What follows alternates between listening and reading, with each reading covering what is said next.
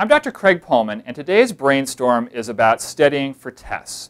Most students are pretty good at identifying the body of material that they have to study for an upcoming test, exam, or quiz.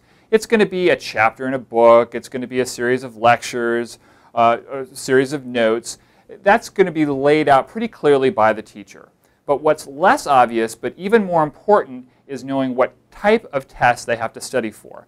And that comes down to identifying the types of questions that are going to be on the test. Really, those two types of tests boil down into factual tests, which are like quiz shows.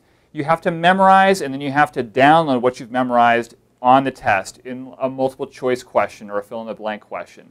And the other kind is an analysis test, which is like a performance, where you have to do things, solve problems. Math tests are like that. Science, even language arts, where you have to look at a piece of literature and then write about it, analyze what a poem means to you, connect it to your experience. Studying for those two types of tests is a different endeavor, and you have to gauge your studying for the type of test. For factual quiz show type tests, the key is to memorize, memorize, memorize, and then be able to download what you've come up with, what you've put in your memory banks when the test time comes. For an analysis or performance test, the key is to practice, practice, practice, or rehearse, rehearse, rehearse. You have to solve problems or analyze things over and over and over, just like scrimmaging for an athletic event or a dress rehearsal for some sort of performance.